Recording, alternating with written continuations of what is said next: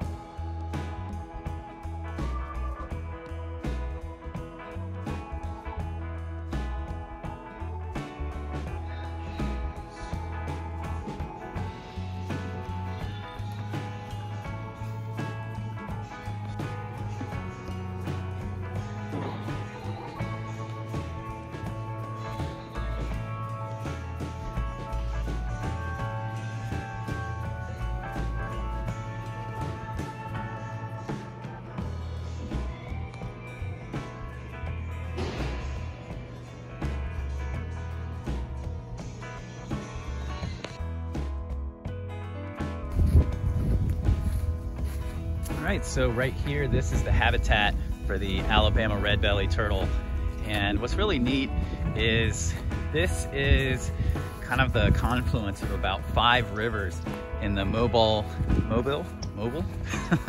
in the Mobile Tensaw River Delta.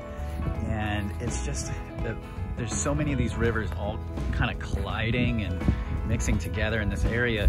And these Alabama red bellies have just kind of taken off in this environment and been able to kind of speciate and create their own red belly species that only lives in this area. And it's really, really neat. So in this vast, expansive area, these red bellies have been able to really kind of colonize all of these little nooks and crannies in these larger deltas. And they'll come up and lay their eggs on these steep, sandy banks. You can see here, this is an old nest. And it's really cool. And then another turtle species that'll share this environment with them is the diamondback terrapins, which is also very cool. So you've got some really awesome turtles kind of inhabiting, you know, this area, and it's really such a special habitat. And that's why they're endangered, is because they're limited to such a small area, and anybody eating them or commercial take would just decimate the population. So they are state endangered and a protected turtle, and might even be federally endangered. I'd actually have to look that up, but really awesome. Unfortunately, it was so cold that I'm not able to see any today. Actually out basking, it's about 45 degrees and windy, so not very likely to see any today. So we stopped inside the Five Rivers Delta Center here in Spanish Fort, Alabama, and we did get to see some captive reared youngsters.